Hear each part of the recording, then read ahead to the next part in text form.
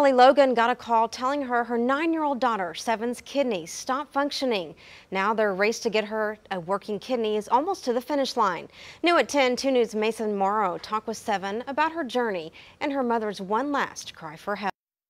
9-year-old Seven Spates used to spend her days of adolescence in the schoolyard at Dove School of Discovery. Back in her room, painting and drawing childhood dreams of becoming a chef or a teacher. I didn't really feel like something was wrong. Now her days are spent in a hospital bed. Her only dream is a chance to grow up to live out her dreams. It's real. I have to remind myself every day almost that this is happening and like this is our reality. In March of last year, Natalie Logan drove her then 8-year-old daughter to the doctor to scan her kidneys and bladder wall for a severe urinary tract infection. That's when we found out that her kidneys had gone into failure. A 7-month pregnant Logan rushed Seven here to St. Francis Hospital, where a doctor had the 8-year-old life-flighted to Oklahoma City to undergo emergency treatment for stage 5 kidney failure. That's when it all began.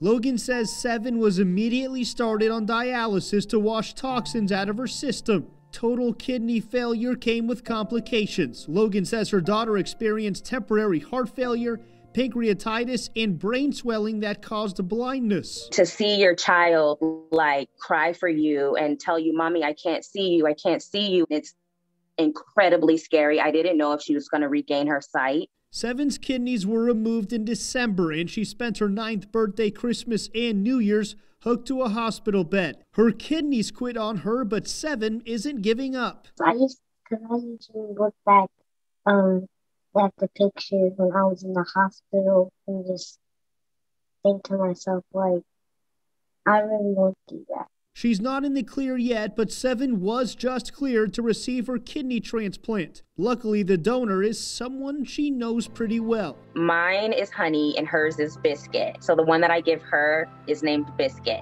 The honey to her Biscuit, for 8 years, the mother to an only daughter. This is my daughter. This is like the love of my life. Gifting her another chance at life, the chance to see Seven grow up and live her dreams of leading a cooking line or a classroom.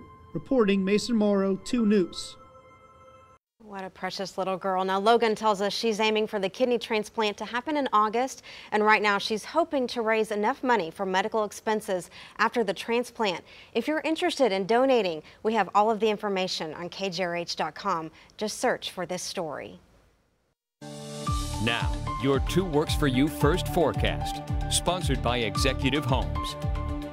Boy, was it hot today, or what? We officially hit 90 degrees for the first time this year here in eastern Oklahoma. So it was hot and it was humid as well. As a result of the humidity, a heat advisory has been issued for Bartlesville, Tulsa, Mulgee, Muskogee, and Claremore, and areas to the west through the next couple of days. Heat index values still making it feel like the mid-80s right now in Tulsa. Bartlesville feels like 86 degrees. Coffeyville still feeling like 90 degrees at the 10 o'clock hour. So it is hot and it is humid as we see our forecast for tomorrow. We're going to start off the day in the mid-70s, climb the lower 90s with heat index values tomorrow at 102. That's what it's going to feel like by the time you're heading home from work. We'll update you on your weekend forecast and a look at the next 10 days coming your way in about 10 minutes. Thank you, Mike. Tulsa's pedestrian bridge has been a familiar sight for more than 100 years, and soon it will only be a memory. Demolition continued today across the Arkansas River. The bridge was cut off from Riverside during construction of the Gathering Place, and once it was declared unsafe, plans for its replacement began. Work on a new bridge was supposed to start in 2018, but progress came to a standstill while the city of Tulsa worked on a permit through the Army Corps of Engineers. Now that work is moving forward, engineers say it's hard to see the old bridge go, but keeping it simply wasn't realistic. Financially, we couldn't do the add-on to it. It didn't make a whole lot of sense to spend, millions of dollars to do that when we could replace the structure with something new and iconic. The new bridge, called the Gateway, is expected to be finished by spring of 2023. Well, the new Greenwood Rising Museum is opening its doors, giving people in Tulsa a limited preview of its exhibit. The museum provides an immersive experience for visitors, broken up into three main themes. The first is the Greenwood Spirit, which captures the essence of Black Wall Street before it was destroyed. Next is the Arc of Oppression, which tells the story of Rachel's tension here in America. And last is the Journey to Reconciliation, which shows Greenwood's efforts to rebuild. Now, those behind the exhibit say it's mostly about letting people take a walk through history so they can see just how vibrant Tulsa's Black community was. The whole goal was not to immerse people in the tragedy and the massacre, but it's to educate everyone and enlighten them of how incredible the Oklahoma Territory was, a respite, a paradise for Black citizens at the turn of the century. You can see the limited preview through the end of the week, and the museum will then close again to put on the finishing touches before its grand opening next month. Top U.S. health experts are sending out a strong warning about the COVID-19 Delta variant. First discovered in India, the Delta variant is responsible for the recent surge in cases there and the thousands of deaths that followed. Experts say this variant is more contagious and deadly, and it's spreading rapidly among younger people.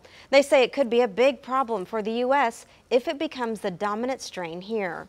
The Delta variant really is a double threat because it is both more infectious and it can evade our immune responses. The pandemic is definitely not over for those who are not vaccinated. Right now, 6% of new COVID infections in the U.S. are from the Delta variant. It's still highly susceptible for 2 doses of the vaccine. But if you've only had 1 shot, doctors say you're only about 33% protected against this new strain. Well, President Joe Biden arrived in England today for his first overseas trip as president. His mission is to revitalize U.S. alliances across Europe. Alice Barr has the latest from Washington. President Biden arriving in the UK today for his first foreign trip as president, one focused on strengthening ties with America's European allies. He's already looking ahead to a high-stakes meeting with Russian President Vladimir Putin 1 week from today. Make it clear to Putin and to China that Europe and the United States are tight. The pandemic, trade, climate change, and cybersecurity all on the agenda for the G7 summit of world leaders, with President Biden eager to break away from his predecessor's America First policy. The British ambassador to the U.S. optimistic the longtime allies can overcome what she called a trust deficit over the past few years. Most people see the United States as a beacon for democracy. The president leaving Washington right after cutting off negotiations with Senate Republicans that failed to reach a deal on infrastructure. I'm a bit disappointed and frustrated that the White House really kept moving the ball on me. Another group of bipartisan negotiators now picking up the ball, even as Democrats prepare to push through a massive plan on their own. The West Virginia moderate Joe Manchin may not go along. I never give up. Never give up. Senator Manchin also standing in the way of Democrats' efforts to force through voting rights protections, though bipartisan talks over police reform are showing promise. Key tests for the president's agenda at home and abroad. President Biden has his first bilateral meeting tomorrow with UK Prime Minister Boris Johnson. He will later become the 12th serving U.S. president to meet with Queen Elizabeth. In Washington, Alice Barr, NBC News. The president made it to Europe today, but only after his flight was delayed because of cicadas.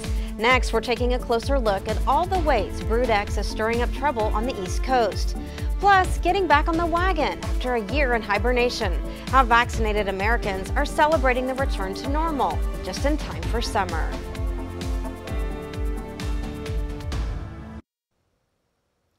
The Brood X cicadas have hit their peak on the East Coast, and they're causing quite a lot of drama. Although they're harmless, having billions of cicadas flying around is starting to get problematic, from causing car crashes to disrupting sporting events, even grounding planes. Brood X is breaking news. Cicadas grounded the White House press corps flight on its way to Europe for President Biden's first foreign trip. The pesky insects apparently to blame for mechanical issues on the plane. The bugs break out from underground every 17 years by the billions. A minor inconvenience for some, a major headache for others. This car accident in Cincinnati caused by a cicada that flew through an open window and into the driver's face. Also in Ohio, the usually quiet of golf disrupted by a noisy cicada symphony at this year's Memorial Tournament. It comes as the U.S. Open of Golf is set to kick off in Maryland, a major cicada epicenter. It's definitely going to be a mental toughness challenge for players out here today. The cicadas so bad in some places.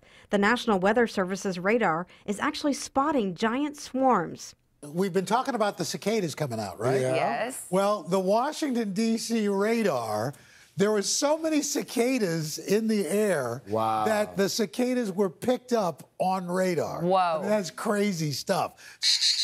Their sounds inescapable. The cicadas are making that sound because it's all about romance. This is the male cicada trying to convince that special someone that she should be the mother of his nymphs. He's putting on his very best performance. Frustrated drivers finding ways to keep their cars clear and clean. They just flying through, get a lot of splatter on them, and it don't come off. But if you can manage to avoid cicada mayhem, perhaps you can appreciate Mother Nature's unique beauty. To me, they're fantastic. They only come out once every 17 years for a spectacle unparalleled anywhere else on the planet. They are just unique, special creatures. As more Americans get vaccinated, they're beginning to emerge from their pandemic hibernation just in time for summer. They're ditching the sweatpants, exercising, and getting back out there, all in an effort to lose the COVID-15 they gained during COVID-19. Now, fitness coaches say surviving the pandemic was a struggle, but now they're seeing huge surges, and they think people are appreciating life and freedom more than ever before. I mean, business dropped by 90%. It was insane. People are coming back and they're excited. People want to be with people. Some say the return to normal isn't going as smoothly as they thought it would, and the hardest part has been figuring out how to survive a day in business clothes and heels. Now, your 2 Works For You weather, sponsored by Executive Homes.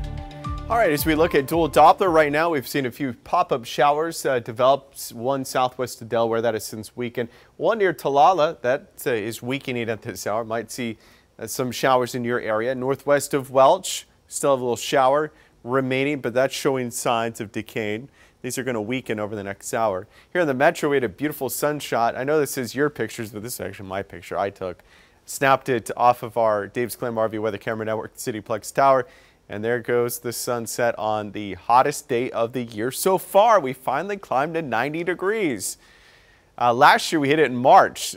This year, obviously really late in the season. The latest is June 21st. We were close to a record, but we didn't break it. 81 degrees and nice and warm across the central United States. You can see where the clouds and the rain, that cool air that we were dealing with the past couple weeks has now shifted east. Meanwhile, the southwest continues to heat up. Phoenix at 98 degrees, but it is a dry heat. Don't forget that. It feels cooler than the actual air temperature shows. Now, future track radar through the remainder of the night. A few pop-up shower storms possible as we head into tomorrow morning, but overall, though, the chances for rain in your area over the next couple of hours, less than 20%. Outside right now, we have calm conditions. It's warm, it's humid outside. The next couple of days, you're going to be good to go for any practices or games. Even the Tulsa Tough, there is a chance for a few isolated thunderstorms Friday night, Saturday morning. Not too concerned about any widespread rain. So we've got the green check marks, something unusual compared to the past couple of weeks or the past month. This weekend will be hot and humid. You do need to use caution if you're going to be outside for a prolonged period of time. Make sure you're drinking plenty of water. Keep yourself hydrated with clear liquids. This weekend, the heat index value is going to be around 103 to 106.